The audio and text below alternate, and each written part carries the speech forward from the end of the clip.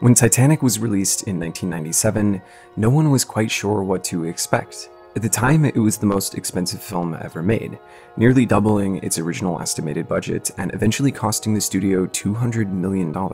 And with a runtime of 195 minutes, limiting its potential daily screenings, it was almost a guarantee that the film was going to lose money. It was just a matter of how much money. If it weren't for James Cameron's proven track record as a filmmaker with a string of box office successes, he likely would have been shut down long before the film was ever completed. But the studio was ready to take a chance on his vision. A depiction of the ill-fated maiden voyage of the RMS Titanic with a teenage love story at the center. It went on to become the highest-grossing film of all time, the first ever to cross $1 billion in revenue, and remained the highest-grossing film until 2009 when James Cameron released his next film, Avatar. And while it did receive a fair amount of criticism, it still went on to win a record 11 Academy Awards, a feat only accomplished by 2 other films since the Academy's inception in 1929. Basically, by any metric, Titanic was the biggest movie of all time, and represents one of the last great Hollywood epics. But before getting into the rest of today's video, I wanted to take a minute to thank this video's sponsor, the Black Hole Battery Drainer. If you're tired of constantly seeing your phone at full charge, wondering how your battery can possibly power your devices throughout an entire day, the Black Hole Battery Drainer has exactly what you need. Compatible with all battery-powered devices, your power will go from 100 to 0 in seconds, and you can finally turn that fancy smartphone into a useless brick like it was always intended. Okay, but for real, this video was actually sponsored by Raid Shadow Legends. Got him! Got him!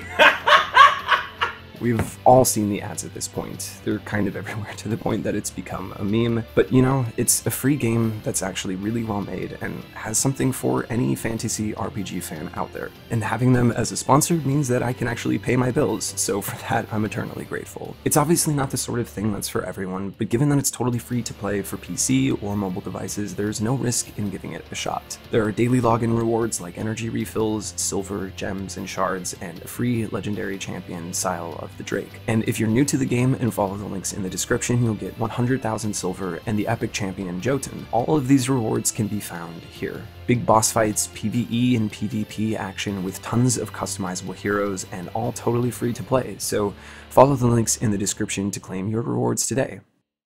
Alright, back to the video. The scale of the film's production was truly massive, funding an underwater expedition that sent James Cameron and a crew down to the actual Titanic. They built a full-scale replica of half of the ship that was the largest set ever built for a film at the time. They also built dozens of full-scale interior sets that were based on the actual blueprints of the ship, many of which could be tilted and flooded as needed. They built miniatures of individual rooms as well as the Titanic itself that allowed them to show the full ship as it was in 1912 and as it exists today. But as much as they relied on practical effects, they also made use of many groundbreaking CGI techniques like digital doubles or CG face replacement years before they became commonplace. The Titanic was a modern technical marvel, the epitome of luxury and sophistication in its day, and for the film to truly work on an emotional level, they had to create a fully realized vision of the ship in its glory. As Cameron puts it, if you didn't appreciate the ship, you couldn't appreciate the sinking. So you had to appreciate it in the terms, in the subjective terms, that people felt about it before they knew they were on the Titanic. It just makes it seem like the idea that you're going to die, that disaster and doom are coming, are so far away and so impossible to conceive. And if you don't start from that place, you'll never understand what it was like to be on that ship. So the question was, how do we do it? Where do we start? An exhaustive research process that involved a Russian submersible crew diving to the bottom of the Atlantic, consulting with multiple Titanic historians, and poring over countless historical evidence from witness testimony to old photographs or newspapers, allowed them to recreate this iconic piece of history exactly as it was when it set sail 100 years prior, right down to the carpet. Every prop had to be made. Cutlery had to be found of the right design, glassware, tableware, everything. The carpet in the dining room all came from the original manufacturer BMK Stoddart. they still had the old designs, and you know, it was all specially woven for us. This level of attention to detail went beyond just the construction of the ship, but even extended to the depiction of its passengers, many of whom were based on real people that were known to have been on the ship, casting actors specifically for their likeness to their real-life counterparts. And when it came to the sinking, they studied the forensic science of the shipwreck, and even did some experiments of their own to make sure that it was portrayed exactly as it happened, at least to the best of their ability based on the current science. But all of this would have amounted essentially to a $200 million History Channel special if it weren't for Cameron's story at the center, and what separates Titanic from your run-of-the-mill disaster film. Say what you will about some of the film's cheesier moments, or dialogue that feels out of place for the time, there's a lot of subtext enriching the story beyond what you would expect from the standard tentpole movie of the mid to late 90s. It's a commentary on the nature of class inequality, gender roles, the dangers of ego and greed, our relationship with technology, as well as serving to remind us that life is short and we shouldn't let it go to waste. I figure life's a gift and I don't intend on wasting it. To make each day count. Well said, Jack. To making it count. To make it count. By putting a fictional love story in the middle of this very real tragedy, Cameron gives the audience a direct line of empathy to this moment in history. If you do a breakdown of the film's runtime, the first 21 minutes are dedicated to opening titles and the present-day story with Brock Lovett and crew searching for the heart of the ocean. The next hour and 20 minutes, nearly a feature-length film in and of itself, is dedicated to Jack and Rose, from their arrival to the Titanic to their first meeting, early flirtations, and eventual blossoming romance. We get a full 3-act structure of just their love story, with a clear beginning, middle, and end, with Rose planning to run away with Jack and start a life together. When the ship docks, I'm getting off with you. This is crazy. I know. It doesn't make any sense. That's why I trust it. You take out that first 20 minutes and cut the film there, and you've got a complete romantic film, and a good one at that, but we've just reached the halfway point.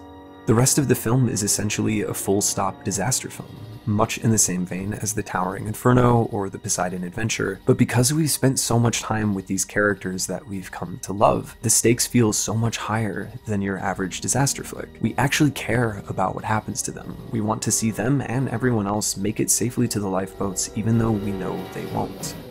We know that some will get killed in the ensuing panic, crushed under the weight of this sinking Titan, trapped with nowhere to go as the water gets higher, or die simply from the cold of the open ocean. People once full of life, dreaming of a new start in the new world, killed before their time, their final moments consumed with fear, totally helpless to prevent their fate.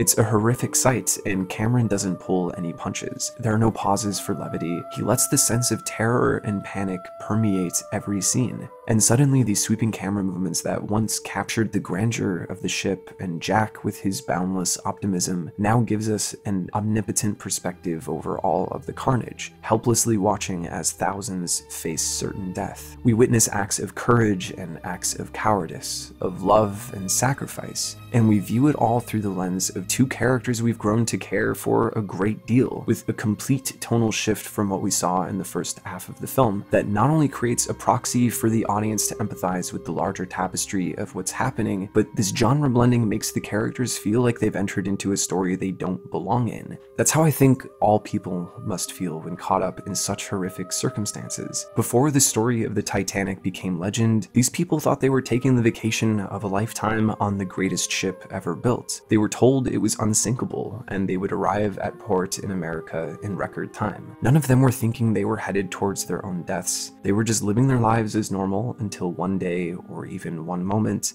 changed everything. You'll hear people complain that they both could have fit on the door, or maybe they should have just taken turns. Whatever the case may be, there had to be some way for Jack to survive, but that's missing the whole point. Jack and Rose are the empathetic heart of the story. our personal window into this tragedy, and killing Jack forces the audience to feel the full weight of what happened on that day. Because it's difficult to empathize with the past. There's something about looking at old photographs or reading through a history book that just makes it all feel separate from our own lives. It's hard to imagine the people in those old photos as real people with the same complex emotions as ourselves, but they all had mothers and fathers, friends and lovers, hopes and dreams and fears, and Cameron wanted us to feel the weight of all that was lost. More than 1,500 people lost their lives that day. Each and every one of those passengers and crew had a life. They had a story. They had a family.